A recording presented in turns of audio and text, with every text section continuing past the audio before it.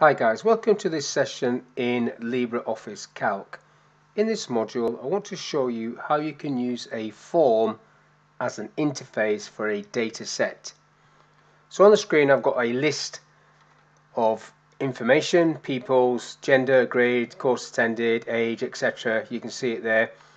Now I can just type at the bottom here to enter this information if I get a new person, and I can navigate through this list as well.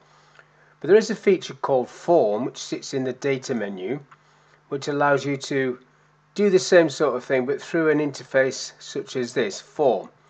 Now because I've not highlighted it, it's just coming up with the record I'm on. So if I close that down and just highlight the titles, so it gets the titles, and then go for Data Form, the titles appear down the left hand side there. So you can see you've got next and then previous and so on, and if you make a change, so let's change this, I'm on record 1, Friedel. If I change that grade to SS, what you have to do is press enter, and then it basically accepts that information, so that is now a grade SS. If I put that back to AO, and if I click down, you can press tab to come down, and I decide that that's wrong, I can click on restore and it'll put the SS back in there, but it isn't wrong, so I'll just press AO again and then enter, so it accepts that.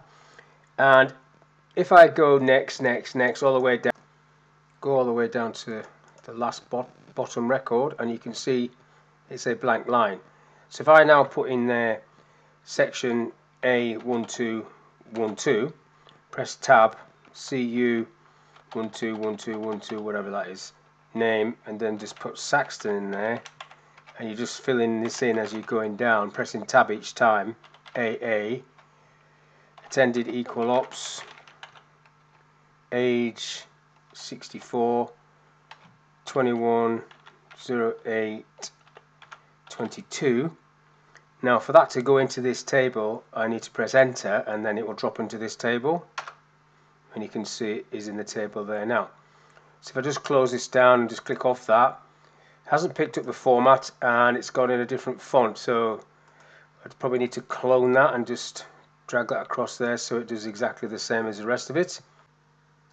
Now if I just highlight the table again, including that blank line this time, if I go data form, I've got 1 out of 23. If I scroll all the way down, 22 out of 23 is me, and there's a blank space for a new record there. So that's just a quick video of how to use this form. So hopefully you found that video useful, how to use the form to input data in a table in LibreOffice Calc. So thank you for your time, and I'll see you on the next one.